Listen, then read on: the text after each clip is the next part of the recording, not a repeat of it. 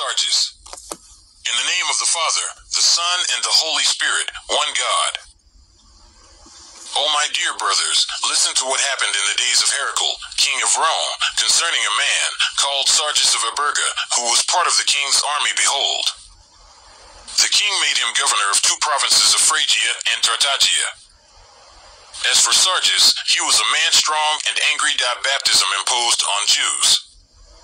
So it is written in the book of his administration. It is written how the merciful king commanded all the prefects who were under his domination, how he ordered them to baptize the Jews who had converted to the Lord. When Sargis arrived in the province of Phrygia, he ordered all the Jews who were under his jurisdiction to come to him. When they came, he said to them, "Are you not the servants of the king, who hear his word and do his order?" As for them, they said, "Truly, we are the servants of the merciful king." Then Sargis said to them, "Behold, the king has commanded that you be baptized in the name of the Father, and of the Son, and of the Holy Spirit."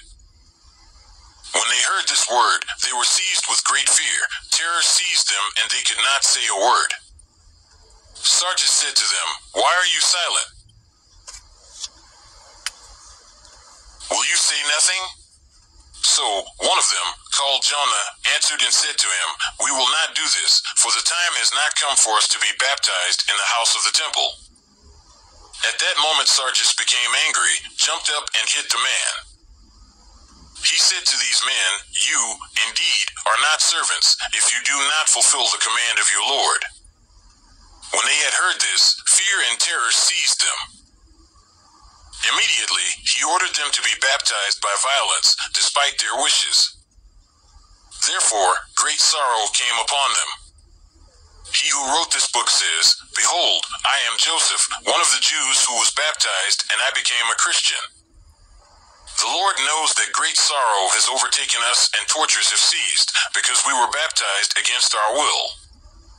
Vision of Jacob. Behold, a thought came to him that said, "Perhaps because of this, faith and righteousness will come to me." Then he began to seek and question the Lord for many days. He raised his eyes to him and said, "O my Lord and my God, if this law is right, reveal it to me and do not hide it from me." That night he saw in a dream a man who was clothed in purple, who came to him and said to him, "How long will you refuse to say that Christ is the Son of the living Lord? Will you not understand what the Lord has spoken, the mouth of the prophet David, who said, 'You are my son. I myself have begotten you today'?" From that day on, Jacob began to search. Reading the scriptures of the Old and New Testaments to understand the words that were in them, and to inquire to know the coming of Christ, the Son of the living Lord. Then he realized that he was the Christ, he who came in the days of Augustus Caesar, and who was born in Bethlehem. Conversion of Jacob. After a few days, we met Jacob. Then he said to us, "Concerning this, O brethren, I see that you are sorrows and you are sad." We said to him, "Yes, indeed, we are sad and we are sad, because we have been baptized." He said to us, "O brothers, do not be grieved and do not be sad because of this, but rather rejoice and exult. Come, let's go to a place so that I can reveal to you what you need to know, that our Lord Jesus Christ is come into the world, so that you may not despise it in your heart." One of us, whose name was Isaac, answered him and said to him, "I have a dwelling hidden. No one will see her." So we went with him. We gathered there and closed the doors. The coming of Christ. Jacob began to give us a presentation. He said, "Know, O my brothers and my fellow citizens, that the law and the prophets began by announcing the coming of Christ, Son of the living Lord. Behold, the Son of righteousness has come, concerning whom the law and the prophets have prophesied, saying that he will be of the seed of Jesse and Judah, he who will reveal faith and righteousness, and will give life to everyone who will be. Turn towards him. Indeed, the prophets prophesied through the Holy Spirit about his avenue, his incarnation, his birth, all the miracles he performed, his sufferings, his crucifixion, his death, his resurrection from the dead, his ascent into the heavens, from which he had descended, his second coming in great glory, and, moreover, about the coming of the false Messiah. They prophesied how he will remain on earth 7 years and 3 months, and how he will also perish when the true Christ comes at the end of the world, and when he will reward each one according to his works. As the prophet Daniel said, I live in a vision of the night. Behold, in a cloud of heaven came like a son of man. He came to the Ancient of Days. He was given dominion, glory, and the kingdom. All peoples, nations, and tribes served him. As for his dominion, it is a dominion forever and ever, which shall not pass away, and his kingdom is a kingdom that will not perish. Therefore the prophets prophesied and taught us the time of Christ's coming, that we should not perish, nor wander out of his way, nor receive any other Christ than the true Christ, who came for the salvation of those who believe in him. O my brothers, the Lord our God said, through the mouth of the prophet David, in Psalm 94, when you have heard the voice of the Lord, do not harden your hearts. Don't exasperate him, not like your fathers in the desert. O my brothers, the Jews, like you know, supplicate day and night in order to see the coming of the true Christ, whom every human creature hopes for. The incredulity of the Jews. However, as for us, we have been ungodly and sinned, because we thought in our hearts that he who was born of Mary, of the blessed Virgin, was not Christ.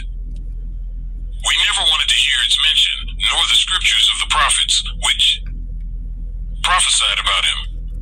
Although we read the scriptures of the prophets, we want to interpret them as our desired soul. Therefore our heart is hardened and thickened. As said the prophet Isaiah, why have you caused us, O Lord, to wander out of your way and hardened our hearts, that we should not fear you? Wherefore the Lord commanded us in the holy scriptures of pray and lift up our eyes to him, so that we do not wander out of his path. Behold, as for us, we have abandoned all this, because of the Sabbath regulation. We were rebellious, and we said, Christ is slow to come. We have rejected the word of the prophets, who prophesied about him. We have reached the height of ignominy, opprobrium, abjection, and rejection among all peoples. We began to eat to the point of bursting, and to drink to the point of to get drunk. We have fornicated. We have sinned. We received bribes. We loved the accumulation of riches. We judged to capture favors. We have done all kinds of evil works. We have transgressed all the commandments of the Lord. As for what is right, it is fitting that we seek it with all our heart. We have neglected and we have not meditated on the coming of our Lord Jesus Christ. We did not believe in him. We said, why is he slow in coming? Indeed, the prophet who desired that Christ would come said, say, he will do nothing and he will not delay. Jacob's concerns. Jacob told us such words. The Lord knows that when they spoke to me about our Lord Jesus Christ and baptized me despite my will and made me a Christian, from that day on, O my brothers, I have not been at peace. Neither day nor night, it was not pleasant for me to eat or drink. But, on the contrary, I continually interceded with the Lord by fasting, by prayer, by weeping, by reading the scriptures of the law and the prophets. I continued to bring the scriptures to Rome, to go to the church and to the tonal oratories, and to ask Christians to interpret the scriptures for me. So, I meditated on them in my heart, and I said to my soul, O my soul, will sin then come upon me, because I have been baptized? I found, in what I read, a prophecy of Moses. Jacob, son of Isaac, son of Abraham, spoke a prophecy through the Holy Spirit about Christ. He said in the law, Zero Judah, your brothers will glorify you. Your hands will be on the backs of your enemies. Your father's sons will bow down to you. Judah is a lion's cub. Come up from your den, my son. You will lie down, you will sleep like a lion and like a lion's cub. No one will wake you up. The dominion shall not pass from Judah, nor the principality from its members, until he comes who is expected for Israel and is the hope of the peoples. As for we of my brothers, behold, we see that Christ, the hope of the people, has come. The prophet David said in Psalm 86, of Zion it will be said, men and men are born in it, and he himself, the Most High, founded it. As for the prophet Jeremiah, he said, this is the Lord, our God. No one else will become like him. He himself found all the paths of wisdom and gave it to Jacob, his servant, and to Israel, his beloved. Then he appeared on earth and became like a man. Again, Isaiah said, behold, a virgin shall conceive and bear a son. We will call him Emmanuel, which means in his interpretation, the Lord is with us. Furthermore, the prophet Isaiah said, I went to the woman, prophetess. She conceived and bore a son. The Lord said to me, call him, quickly activate the continuation of the plundering the work of Christ. Yes, truly, O my brothers, behold, Christ has pursued death, redeemed the prey from the hand of the devil, and Sheol, and put an end to the worship of idols. As for us Jews, who did not believe in him, he has driven us out, and carried us captive out of our regions, and from our habitation, and has scattered us among all peoples. It is in order to demonstrate the truth of the word of our father, the prophet Jacob, who said to his son Judah, in the law your hands will be on the backs of your enemies. Your father's sons will bow down to you. O my brothers, see that this what Moses said about Jacob, by this word, is correct. Know, O my dear brothers, that Adam, the father of us all, when he sinned, the devil subjected him and his children to an evil slavery.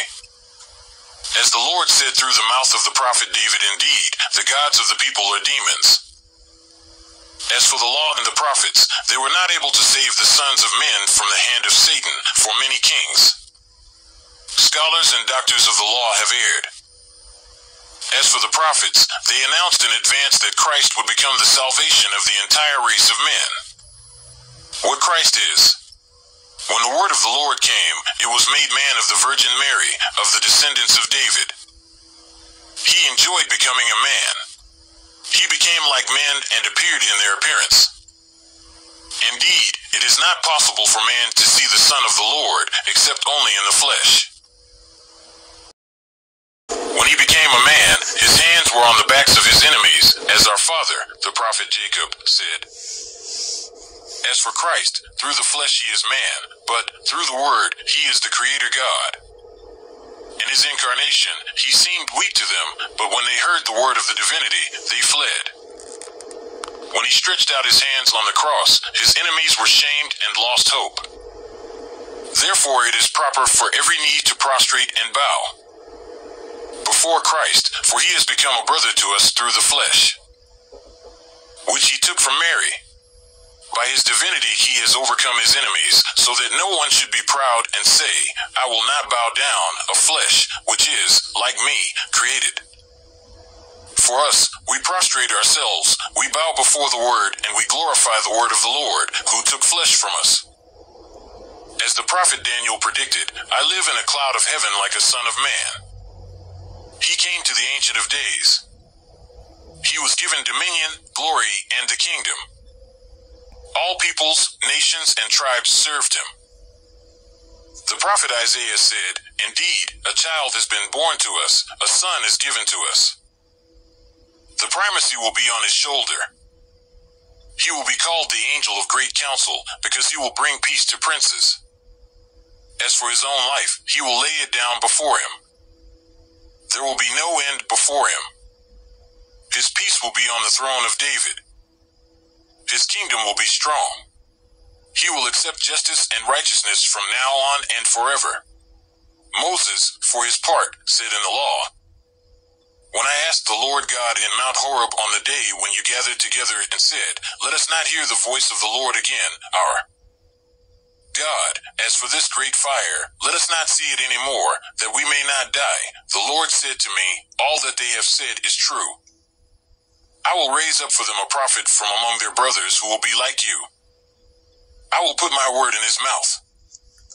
He will expose them to them as I ordered him. Any soul who does not obey his word will be struck out of the book of life. Coming of Christ.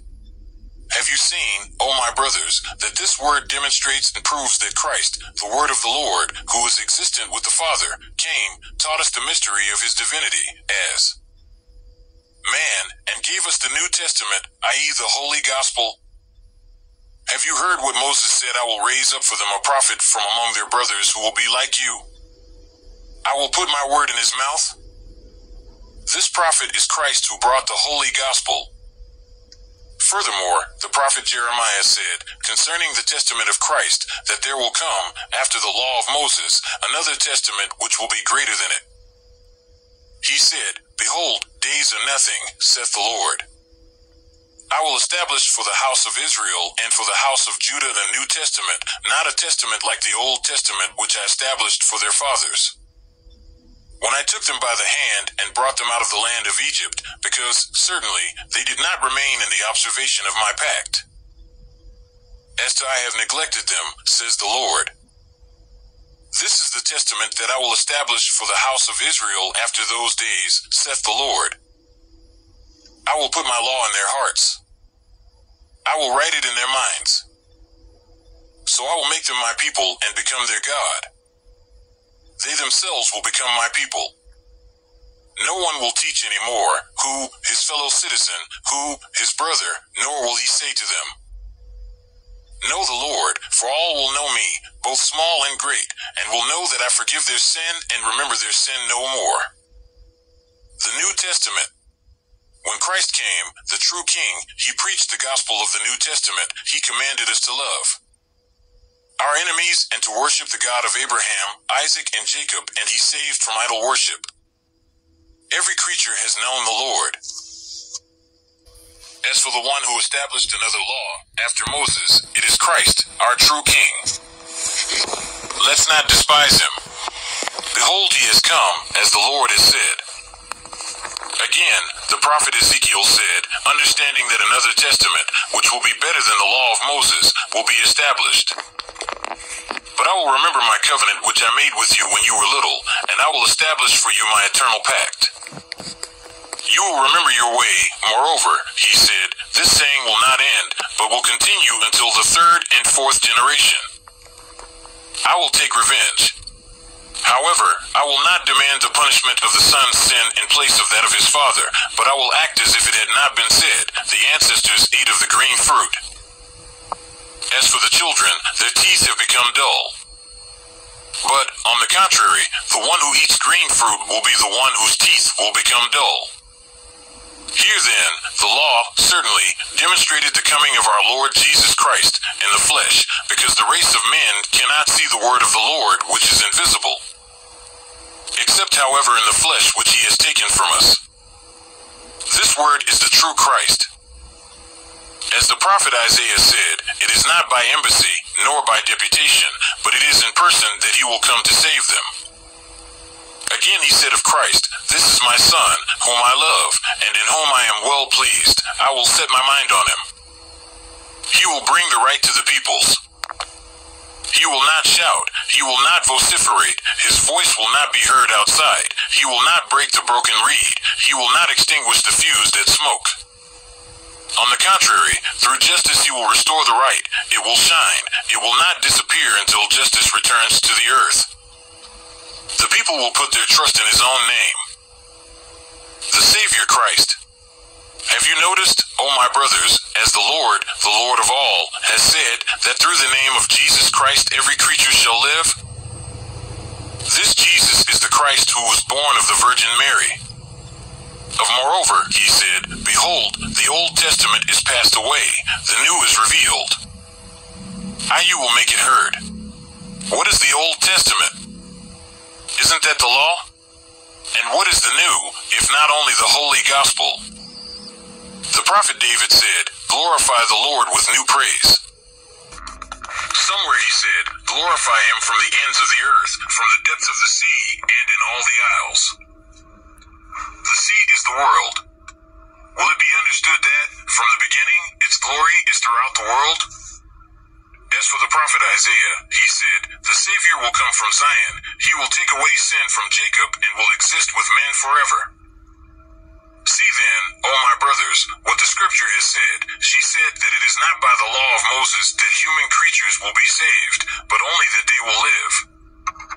This is the book of wisdom, in which the Lord commanded to listen. The word of the law which will endure forever. Anyone who believes in her will live.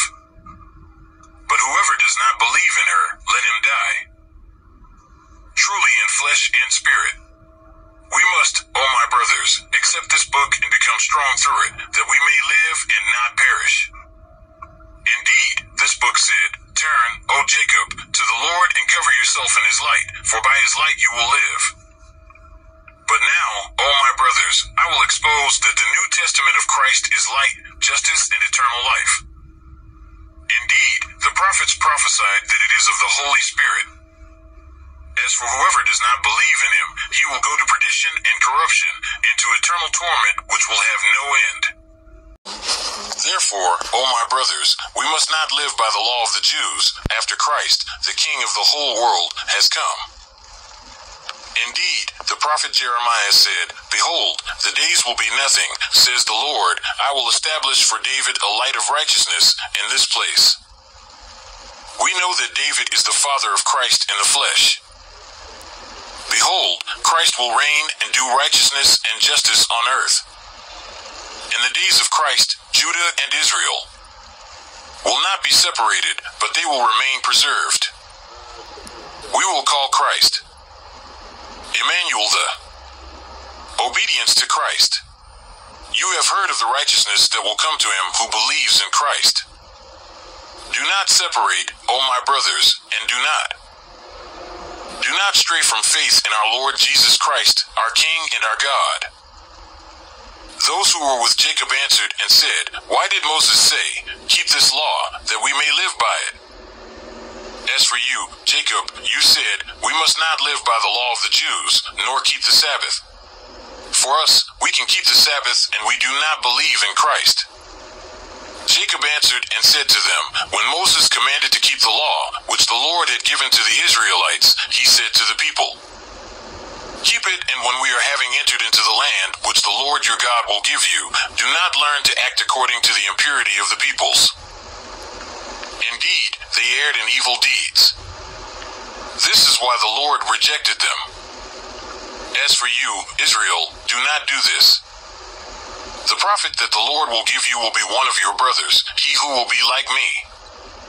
The Lord your God will raise it up for you. Listen to it and obey him. But now, O my brothers, behold Christ, that is, the word of the Lord, has come. He became man without change. He became the reconciler between men and the Lord. This is why Moses commanded that we should submit to this prophet and listen to his word. Behold, this prophet has come, it is Christ. As for anyone who does not believe in him and does not listen to his word, Moses will fight against him in the last day, because he has transgressed his commandment. The prophet Malachi said, "The Son of Righteousness will rise on those who fear my name. Life will be under the wings of Christ." David said, "The day is yours and the night is yours. Behold, the Lord has established the light of the moon and the stars as a guide in the night, that men may go their way on the earth. For those who travel on the sea, they also go to the splendor of this light. When the morning star, that is to say the sun, has risen, the light of the day puts an end to the light of the moon. Stars and luminaries, which shine in the night and do not shine with the light of the sun in the day, because of the intensity of the light of the sun. Indeed, it is not that I say that the light of the moon and the stars be not good. Far be it from him who created them. But rather, he created them, giving them power to shine in the darkness of the night. Such then are the law and the prophets. They remained, in their time, like the moon, the stars, and the lights, and shone for men, because of the power of the devil who had subjugated men in those days. Indeed, he had power over the souls of men, over the righteous and sinners, both who obeyed him. None of them awakened his heart to the Lord, his Creator, because of the multitude of darkness that had come upon them. Crime and sin increased enormously. There were fools among them who said, whenever you have heard the word of the prophets, the evil has been considerable upon us. Then the children of Israel, the people of the Lord, turned towards the worship of idols and adhered to their filthiness. But when our Lord Jesus Christ, the Son of the Lord, came, that is to say the Son of Justice, the light of the whole world, he who can heal our illness, he caused the strong light to rise upon us. Of the New Testament law, as for us, we have not bowed before him, and we did not follow him who revealed wonders to us. The Liberator Christ. As the prophet Isaiah said, be strong, O weak hands and lame feet. Comfort your hearts, O pusillanimous ones, and do not be afraid. Behold, our God will restore right. He himself will punish. He will come and he will save us. On that day the eyes of the blind will be healed, and the deaf will hear. In that day the lame will run like the deer, and the tongue of the dumb will be repair. For those who dwell in darkness and the shadow of death, light has dawned for them. But from now on, O my brothers, we no longer need the light of the moon, the stars, and the lights, which shine in the night. This is good for those who worship idols. But for us, Christ, the Son of true righteousness, enough. Behold, the law has been revealed, and the prophets have given light to men, like the moon and the stars, and the night. As for night, it signifies the darkness of the work of sin.